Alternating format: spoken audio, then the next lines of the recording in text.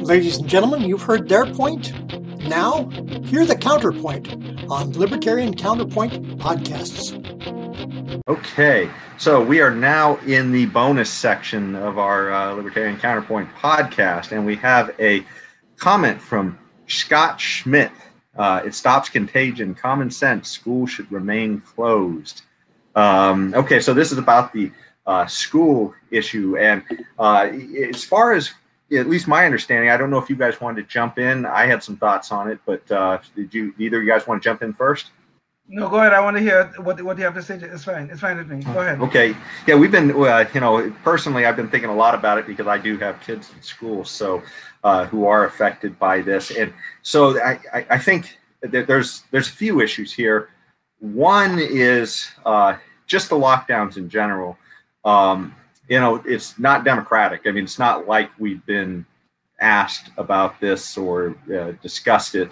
It literally is edicts from on high. So, I mean, I have a problem with that, because you say stops contagion. Everything is essentially a risk. You take a risk leaving your house in the morning. You take a risk just about doing everything. And we all have to make different value judgments on those risks. And so to simply say, well, the doctors told us there is a risk and therefore we don't do anything. One of the things that's been made pretty clear to us by many sources, and I think including the American Academy of Pediatrics, is that there's almost no risked kids in this thing Exactly. now, and they're also not as likely to transmit either, which is extraordinarily surprising. But then we've been hearing all kinds of crazy information from our government on this, including masks and everything else. But as far as that goes, I guess at the very least, I'd want it to be a little more democratic, a little more input. It's funny, this is one of the things with Trump and the Supreme Court decision that knocked his DACA thing out. That was about procedure of all things, and essentially that he wasn't engaging the public in these, discussions to go forward.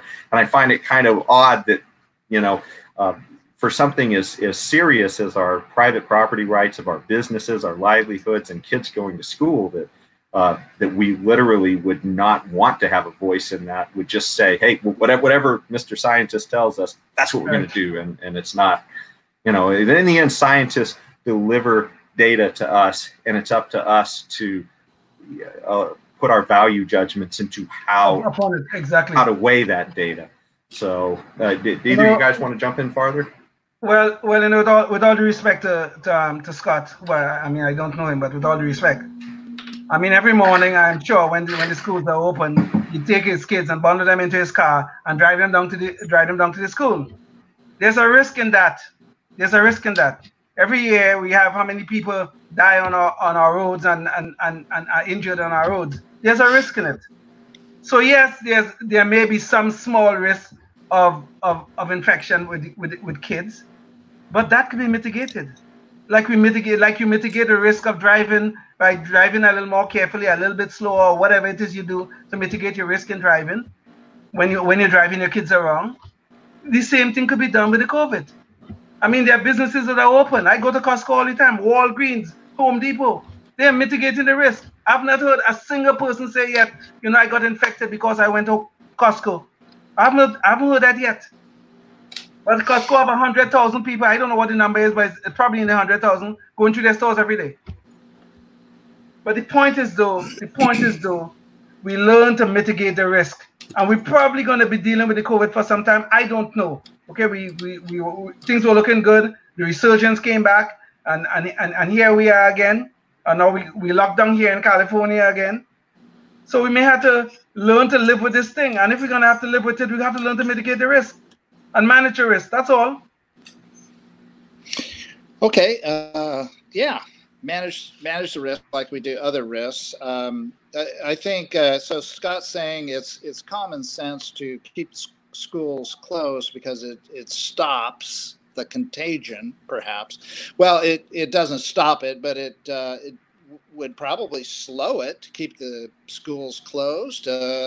I think you could probably make a case that if keeping schools closed and not educating children was without any side effects, any unintended consequences, any opportunity cost whatsoever, that it would probably stop or slow contagion more than if you opened them up, because kids catch everything. They're inside of a closed building and breathing everybody else's air. And so if one kid comes in and has COVID, they're likely to give it to the other kids, 3 or 4, or who knows, maybe all of them.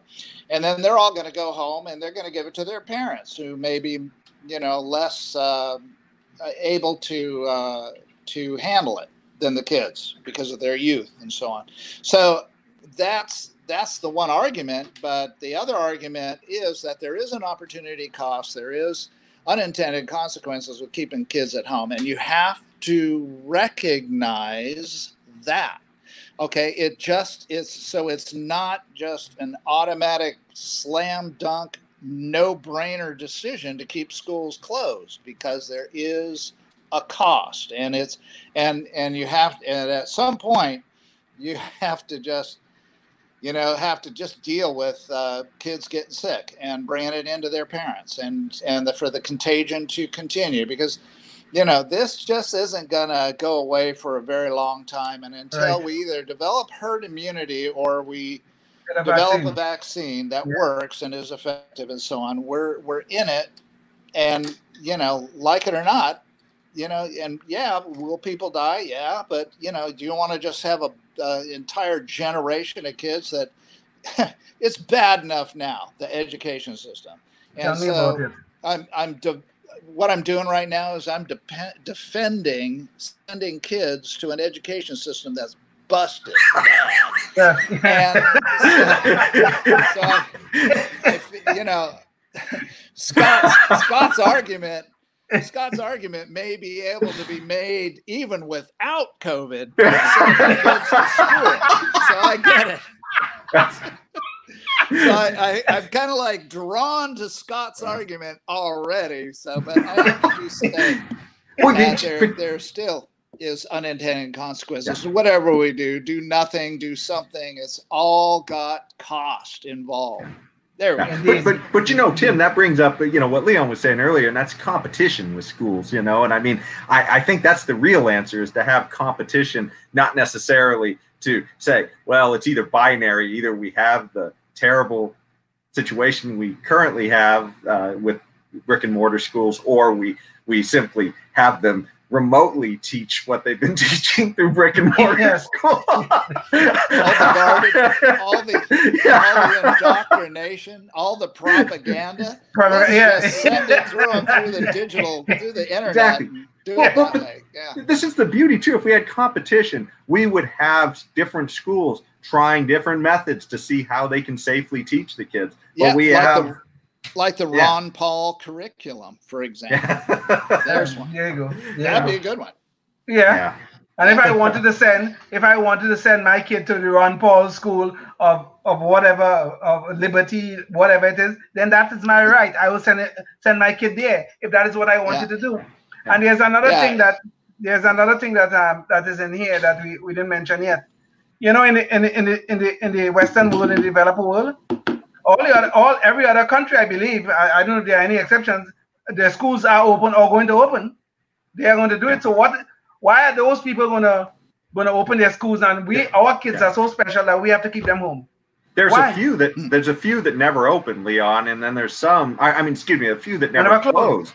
Yeah, right. And then there's quite a few of them are reopening. They're reopening with different caveats, like maybe reducing class group sizes and other things like that to try and mitigate, the problem. But essentially, this brings up a huge issue back to the trade-offs that Tim was talking about. And if our kids are literally hobbled by a year or two of staying at home for fear of a 0.5% chance of what could happen to one of their family members, they're literally impacting the trajectory of their lives. I mean, essentially, you're talking about on a competitive basis with all these kids who are going to school in the rest of the world, where our kids are sitting at home and maybe getting, you know, a couple hours of FaceTime with their teachers a week, you know, on Zoom or something with a, you know, which is all trial and error. I mean, they haven't vetted any of this stuff. It's literally just a train wreck as it goes out. So it's not like we're talking about a system that's been vetted and they know it works. We're talking about literally a crash course. They're saying this is a Band-Aid because we don't know what else to do and we don't want to risk anything.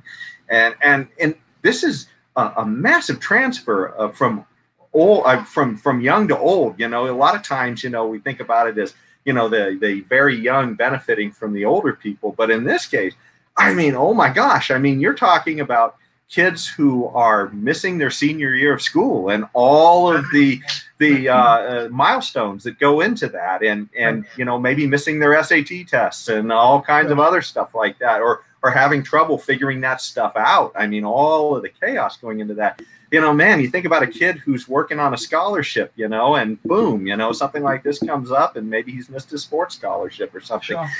We are literally affecting these kids' lives to where we may be damaging their whole lives for a transfer of risk to people who we're super concerned about, and we should be concerned about them. But to just say that the kids have no choice and we are literally just going to shift all these resources to protect people who are, you know, 65, 85 plus, you know, to me, it seems very, very upside down.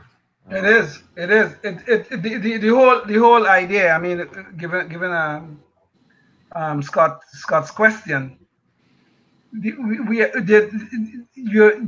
you're making it sound like there's some utopian world out there that we can live in with no risk. There's no such thing. I mean, I have to climb up and down the steps in my own home to come to do this show. I could have probably not make it, because I'm home alone right now. I could have been sitting at the bottom of the steps, injured, and you guys will never get to hear my wonderful statements. Now that's dangerous. You see what I mean? Leon, home alone. Yeah, I'm home alone. We're risking your ideas versus your dangerous ideas. Yeah. It's the danger to your health. But speaking of which, I don't. Oh, sorry. Go ahead. I appreciate Scott's question, though. I think that's you know, it's Sure, good to bring it up. Definitely, of course. Yeah. Yes. Yeah. No, it's good, and anytime we have a chance to argue amongst ourselves, that's great too. And speaking of arguing amongst ourselves, I did want to at least push back a little on the abortion issue too. You know, right. Unless we get another comment. Yeah. Right. Okay, but so as far as libertarians are concerned, I don't want to speak for all libertarians because, like I said, they're split on this. But one of the sort of the key you know, people on this as far as cutting edge thinkers is a guy named Walter Block, and he was recently in a debate on the Soho forum on this. Yeah. So, you know, if you're aware of that, you can go to just Google Soho forum, but he debated somebody on this. And but his theory is eviction theory is what he calls it. And so he doesn't really judge how the baby got there. What he's looking at is the conflicts in property rights between the woman and the baby, and he considers it a baby. So there's no question of whether he's saying it's just a lump of cells. He's calling it a baby. But what he's saying is that the woman should still have the right to evict, but not kill. So that's his compromise. So essentially, she doesn't have the right to you know, push the baby out of her and then say kill the baby afterwards. She has a right to push the baby out, and if the baby can't survive, then so be it, you know. And so that's kind of his compromise, and he tries to pin that on the principles of property ownership without trying to make judgments about how the baby got there in the first place. And I think personally, my thought is it's very hard to kind of try and judge about how a person got pregnant and try and bring that kind of morality into it. So I kind of like his eviction theory idea, but even then, it doesn't dodge all the libertarian ideas, because if you say that she can't abort the baby, she can only evict it, then you're saying that society has a positive right to take care of the baby afterwards too, which is a libertarian problem as well, because then you're pushing you know, that burden on the rest of society as well. So it's not like his solution doesn't evade all libertarian problems, but it is one of the more sort of cutting edge compromise solutions on the subject. So Jason, that theory, that eviction theory, has some serious problems. Okay, and let me tell you why. Okay. Every woman except, well, Tim raised the correct point about women who are raped. Okay, I am not talking about that. Okay, I'm talking about women who voluntarily engage in a sex act. Okay. Yeah. When a woman go lay down in bed with a man or wherever, in the back of a car, wherever she choose to do it. Okay. Hey, you say that like it's a bad thing. I used to be in college. Okay, I used to be in college. Whenever a woman choose to do that, she has the right to do it. But also with that right comes a certain amount of responsibility. She's fully aware of the fact that she may get pregnant in the process. If she gets pregnant, she cannot then turn back the clock and say she's going to evict the consequences of the thing that she chose to do. No, that could not be right. There are rights and there are responsibilities, and we have to take both of them. Well, you could evict the baby if it didn't mean certain death for the baby. That's the problem. So would you evict a tenant that wasn't paying rent from your house that you owned as a slumlord or whatever you were, and could you evict that tenant if it meant almost certain death for the tenant? Do you have a responsibility to somehow protect that tenant outside of the house? But in this case, the house is the protection. It's so I don't know, it's just to me it's a bad analogy, the whole tenant thing. It is, Tim. It's a very bad analogy. Let me tell you why. Okay. If I have my wife and I do own rental property. If I have a tenant, I will sign a lease with that tenant, and I cannot, as long as the tenant is living up to the terms of the lease, and as long as I am living up to the terms of the lease, there is nothing that I can do under the law that will evict that tenant. Okay. When that woman decides to lay down in the back of a car or in a bed with a man, she's signing a lease. And that lease says, if I get pregnant, I will bear this child through the normal process. You can't evict the child while the lease is ongoing. Just like I cannot evict my tenant while he or she is living up to the terms of the tenancy. No way. Yeah. What Jason, what do you think? Well, I was going to put back the question of do you then consider any abortion essentially to be murder? Is it murder or is it not murder? Because I think that's a key in this discussion. Then that's a very good question. Okay, that's a very, very good question. Now, the short answer to your question is yes, except in one case. All right, except for one case. Now, well, I really have to say except in 3 cases, really. Okay. I think that's where the crux of this is going to lie. Is in those except in 3 cases. Well, let's hear you out.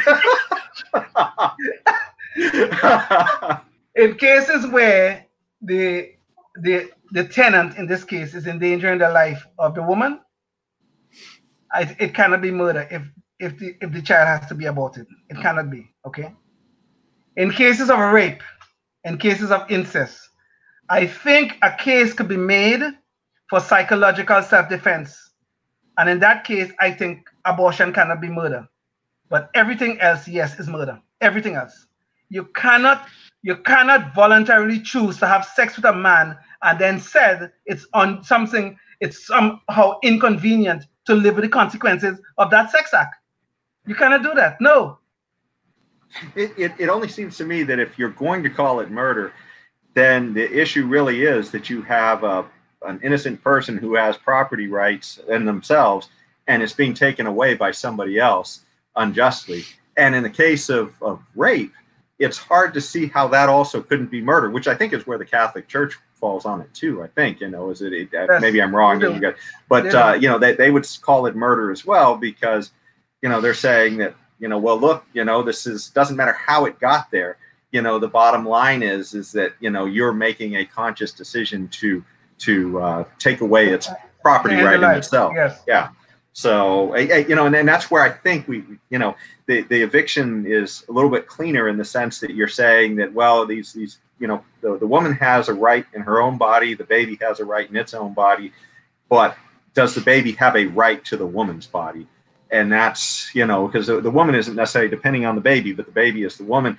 But you're essentially saying that that's justified because she made the choice, probably made the choice. I guess in most cases made the choice. Yeah. Telling me about rape, she made a choice. Now I would agree. Jason, I would agree. There's a little bit of murkiness in the cases of rape and incest. Okay, but that's a small percentage of the abortion issue. I would agree. There's some murkiness there.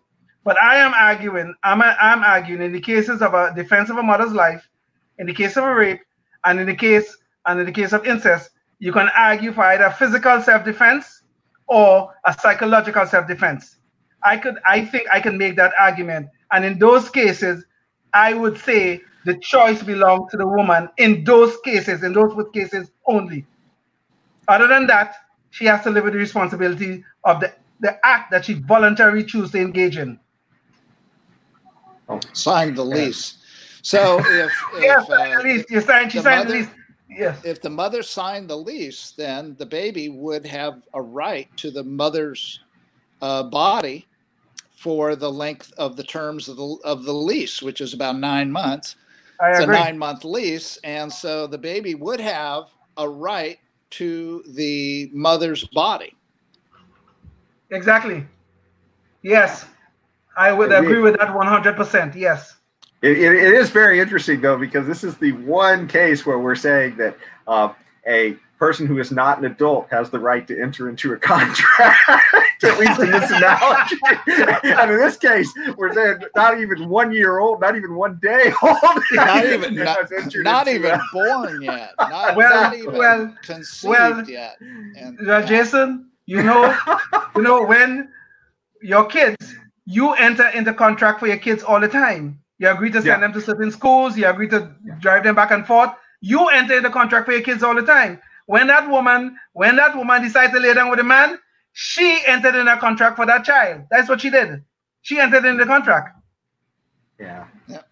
And then and then to make matters worse, she wants to renege on the contract just because it's inconvenient. No, thank you. Yeah. You know, this is a little bit of tangent. I hate to go too far astray into this. And Tim, if we're butting in on your time, I don't want to. We don't want to go over the hour. Really. And I will have to go pretty soon here because I'm up against the clock. But anyway, go ahead, Jason. Finish up. Well, there was one other thought I had, and that's that we're getting into an age also where parents constantly make decisions that may not be the most healthy decisions for children, even when they're in utero. You know, I mean, a parent who decides to maybe genetically modify their kid, which is going to be probably more and more a thing, you know, of a debate in the future as we go forward. And as we start doing these things, at what point do we say the parent has the right to make these decisions for kids, or do we say that the baby has a contractual right, you're saying, to be naturally the way it is from that date of conception? You know, I mean, because I think we're starting to get into that murky area of if a parent decides to end the life of, say, a 3-day-old fetus, what if the parent simply decides to modify that 3-day-old fetus? Does that also run into some of the same problems? You know, I mean, if they said, I want green eyes in my kid, or I want my kid to be, I don't know, 6'6", you know. I mean,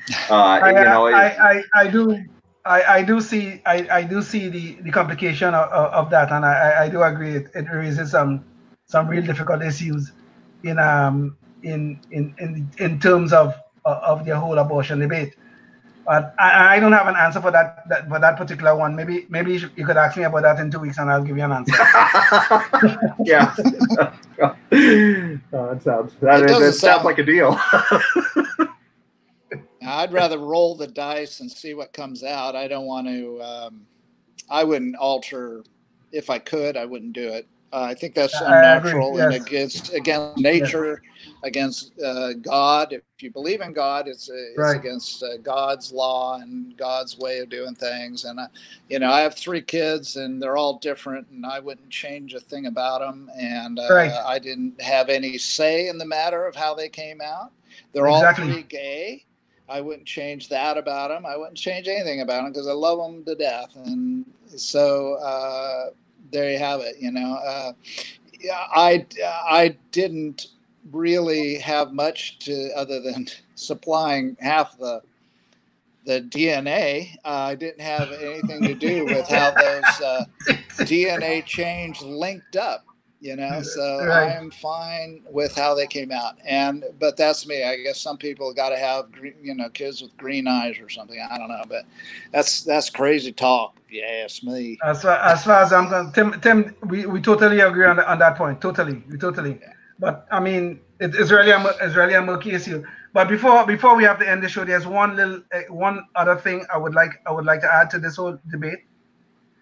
In some states, I think New York is probably one of them. Under certain conditions, you can have an abortion up to the point in time you're about to go into labor, even while you're in labor, as long as the child is not yet out of the womb. Okay.